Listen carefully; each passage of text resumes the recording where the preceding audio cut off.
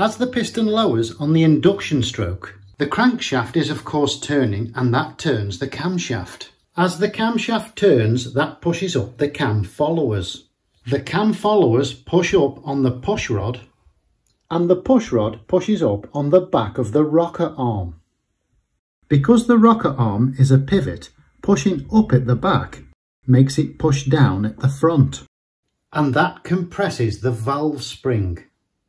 This downward pressure from the rocker arm opens the inlet valve.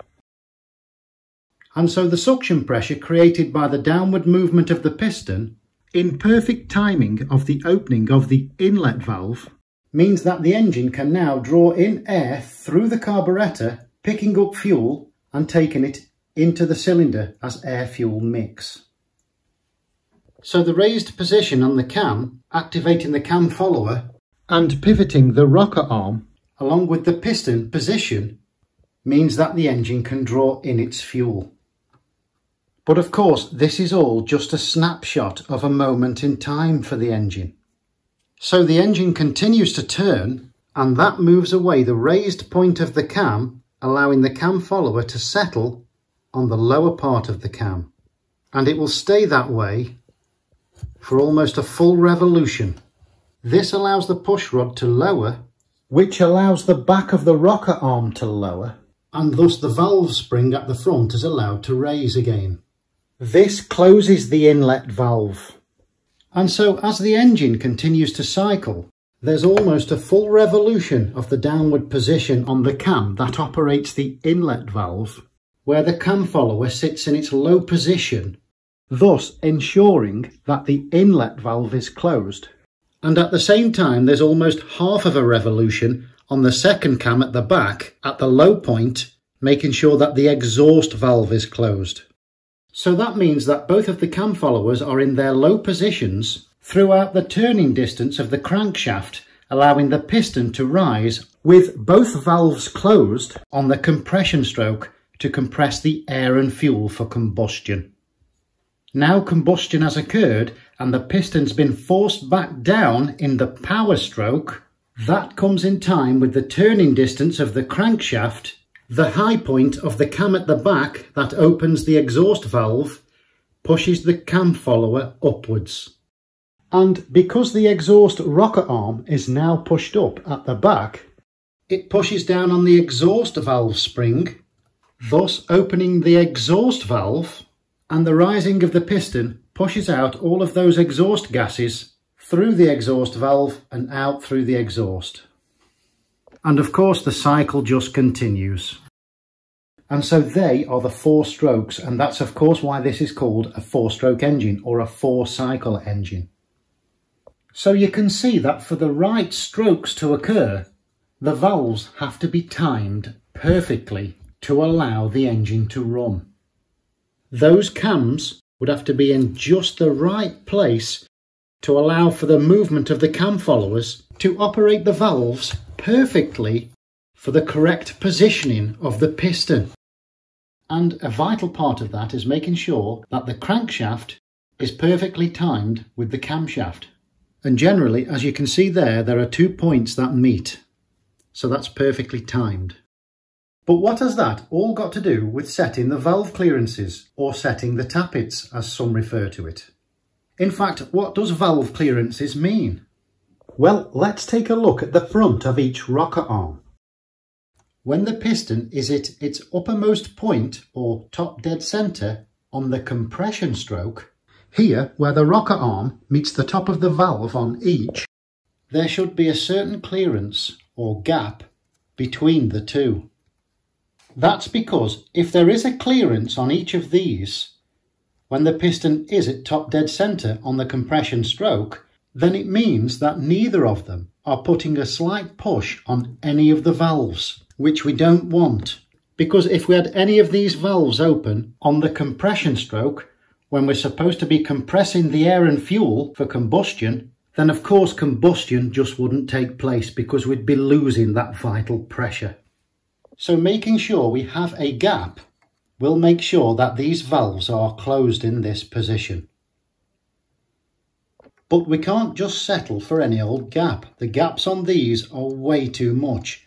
So let's have a look at how incorrect gaps can affect the running of the engine. Excessive valve clearance gaps like this can cause what's known as valve clatter, that loud ticking and tapping noise as the engine runs, because the tappets are clattering the top like this because of the distance. And you can imagine this kind of operation would create excessive wear for the tappets and the top of the valve stems possibly, and potentially components such as the pushrods, because we've got too much gap and slap there, allowing these components to move up and down excessively. This can all have a knock-on effect right down the system to the two cams and the cam followers. Now, I've overemphasised the gap on this to make a point. The likelihood is you'd never see a gap of this sort of distance. But you can imagine that when the engine turns and the piston lowers for the induction stroke, it's going to take slightly longer for the valve to open, because the tappet has to close that distance first before it can apply pressure to open the valve. Worse still is that it won't push the valve down far enough. It will start to come back up too soon, because the end of the tappet is generally too far up, so it won't go low enough because of that oversized gap. So you can see that before the piston has even finished its induction stroke, the inlet valve closed again, and when it did open, there was only a very small gap there, which will put a major restriction on all of that air and fuel that needs to come into the cylinder. Okay, so now let's have a look at what happens when there's too much distance on the exhaust valve tappet. So let's imagine combustion has just taken place, and this is the power stroke. The piston has been forced down, and inside here as exhaust gases, the piston keeps travelling down. And when the piston gets to about this point, the exhaust valve should start to open before the piston travels to its lowest point. And you can see that with the exhaust cam at the back. The highest point of the cam is starting to push the cam follower before the piston has lowered. That should of course start to compress the valve spring and start to open the exhaust valve. But as with the inlet tappet, when there's too much gap here on the exhaust tappet, it has to close that gap first before it can even push down on the valve spring to open the valve. And because usually as the piston gets to the bottom of the power stroke like that, the exhaust valve starts to open then to allow air to come in through the exhaust valve into the cylinder, thus creating a swirl of air and exhaust gas mix inside of here, ready to be pushed out of the exhaust valve. And at the same time, the opening of the exhaust valve as the piston is still lowering ensures that there's no build-up of suction pressure inside here, preventing the piston from going down efficiently. But if there's too much gap on the tappet, then the piston can be travelling down and the exhaust valve can open too late, and a suction pressure can possibly build up inside of here, preventing the best possible movement efficiency possible for the piston in its downward travel. And also when it does open, it's likely that it won't open at its maximum, therefore making it more difficult for the piston to push the gases out through the exhaust. This again can possibly cause a drag for the piston. Of course, mentioning all of this about the valves and tappets may indeed only cause a slight issue for the engine, but we want the engine to run as efficiently as possible, so we don't want any problems if we can help it. So making sure the valve clearances are set correctly is a must. Okay, so now we've seen what happens when there's too much gap there. Let's now have a look what happens when there's too little gap. Well, in extreme cases where the tappet is pushing down on the valve spring because it's adjusted way too low, means that the valves may well not be seating correctly onto their seats. There may be a slight gap there, and this of course can reduce engine compression and reduce the efficiency of the engine. At the same time, if there's constant leakage through an incorrectly seated valve over time, this can cause damage to the seat, a condition known as valve seat recession. So if we do have a situation of valve seat recession here, then as I've said, that can cause reduced compression, decreased engine performance and potential valve damage over time. And because the valves may not be closing fully, this can allow hot gases to pass through them much more often and more readily. This increases the temperatures of the valve seats and accumulation of hot gases in the chamber just behind the valves, potentially causing overheating, valve burning and premature wear. So valve seat leakage can cause poor fuel combustion, increased emissions and potential misfiring. And the maintenance of any engine should include regular checks of the valve clearances to make sure they are at the right distances. This, of course, is if you want to maintain the best engine performance and dependability. But what we have to remember is that different makes and models of engine will have different valve clearance settings. So it's always best to take a look at your manufacturer's specifications on your engine's manual for the correct clearances. If not, then a quick Google search with your make and model of engine may well bring up the correct valve clearances for your particular engine. Okay, so it's much easier to adjust an engine like this, which of course is cut out because we can see where the components are. But if we're going to adjust any valve clearances on any engine, one of the first things we must do is make sure that the engine of course is turned off and the spark plug wire is removed from the spark plug, because we don't want any accidental starting of the engine during the procedure. And the next thing I would do is locate the valve cover. This one of course has been removed so that we can see all the components. But once you've located the valve cover, remove the valve cover. This will expose the tappets and the valve springs. The next thing I would do is to identify which one of these tappets operates the exhaust valve and which one operates the inlet valve.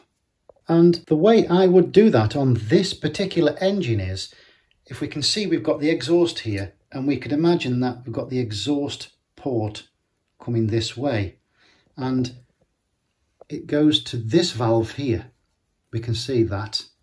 So I would say that this is the exhaust rocker arm, and if we look here, we've got the carburetor. If we follow that through, we've got this here, which looks like the inlet tube, and that's closest to this valve. So this would be the tappet or the rocker arm for the inlet.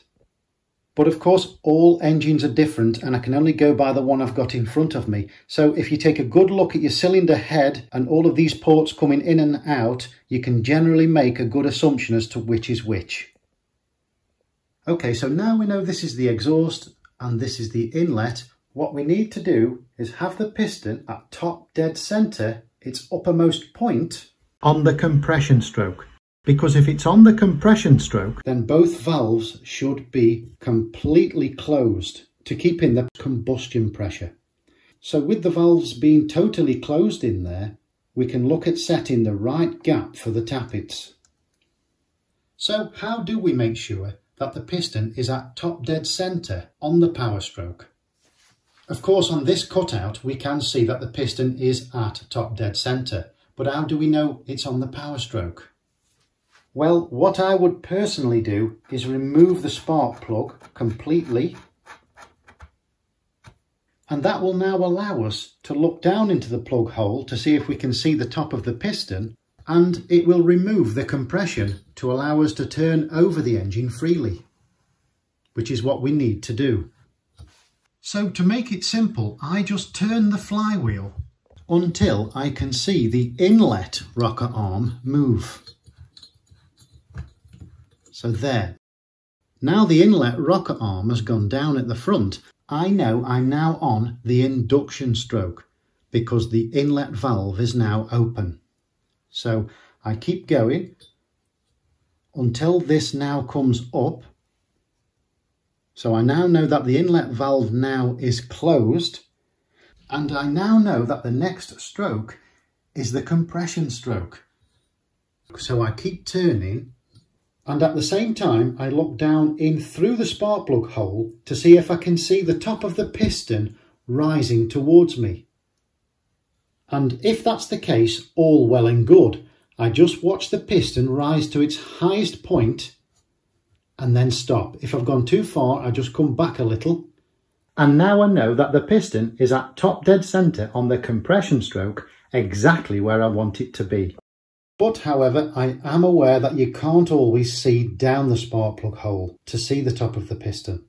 So in this situation, I use something long and thin enough to very gently place down in through the spark plug hole and rest on top of the piston, making sure no damage is occurring. This is an old punch I sometimes use. And so I loosely hold this here and turn the flywheel more so that the piston raises and also raises the punch with it. And I wait until the punch doesn't raise anymore and it starts to go down, then I come back with the flywheel and just get it so that the punch is at its highest point. Then I know that the piston is at top dead centre. Now we're in a position to set these tappets. Okay, so everything is in the right position to make the settings. Now we take a set of feeler gauges and use the appropriate size as specified by the engine's manufacturer. Sometimes the clearances for the exhaust and the inlet, sometimes they're slightly different from each other.